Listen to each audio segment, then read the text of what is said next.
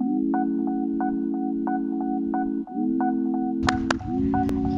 are going to talk about foreclosure today. When you own your own home, this word is nothing that you like to think about or even meditate on. However, many of us are facing it. Your circumstances have changed, your income has changed, and yet still you want to keep your own home. It is okay. If you're in a bad space right now, it is not a reflection on you. Many persons are facing it, but you have the advantage right now of gaining the understanding of how to pull yourself out of this and move to the next level. That is why I am here. I am Nadeen Neil, your Jamaican Realtor, and I'm here to tell you that the foreclosure that you may be facing is not the end of your story. It is the beginning of a brand new chapter, but how you position yourself will determine how well you're able to maneuver through that chapter. All right, let's look on this. The bank has loaned you some money, you bought your house. During that period, you have invested in changing out fixtures, you have done possibly expansions, you have invested in the property. So not only have you spent the money the bank loaned you, you spent directly from your pocket. Why should the bank and the fees of the bank, believe me, I love banks, they are amazing, they come in handy for you and I'm not knocking them, but what I'm saying to you, why should they gain exclusively from your investment? No, I do not agree. And I'm sure at this moment you're thinking, I don't agree either.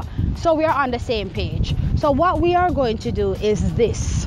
We are going to plan. So since we have moved past the stage where you're feeling bad, let's not linger there. We don't have the time. We may have 2 or 3 months tops in order to sell this house so you don't have to pay those fees. So we're going to move to the execution of the plan.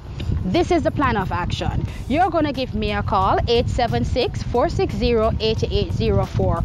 Why? Let me come and sit with you, consult. Let me see where you are and how we can go to the next step. Because the equity that you have in your house should belong exclusively to you. Yes, I said it. The equity that you have put into that property should belong to you. Why should the bank alone benefit? Because when they are finished with those fees, you're going to feel it. So what we're going to do again, sit down and talk about it, because you deserve to have your equity being yours.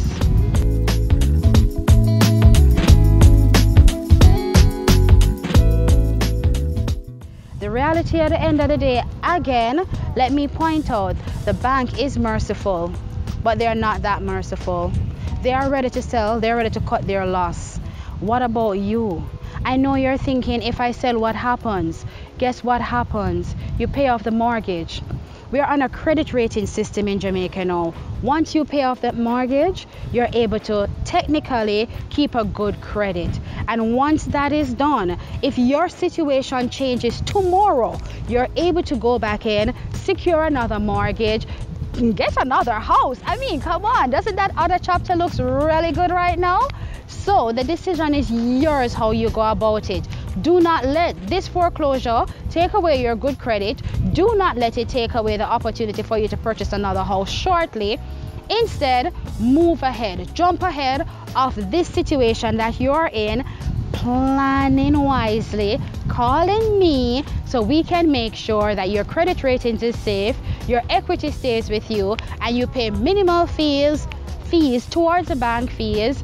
Or matter of fact, why make minimal? Let us aim for none. We pay off the mortgage, cut our losses, move on to the next chapter, and I'll be there with you, walking with you, and then we'll just start a brand new chapter where we can say, voila, here I am, and I'm ready to face the world again.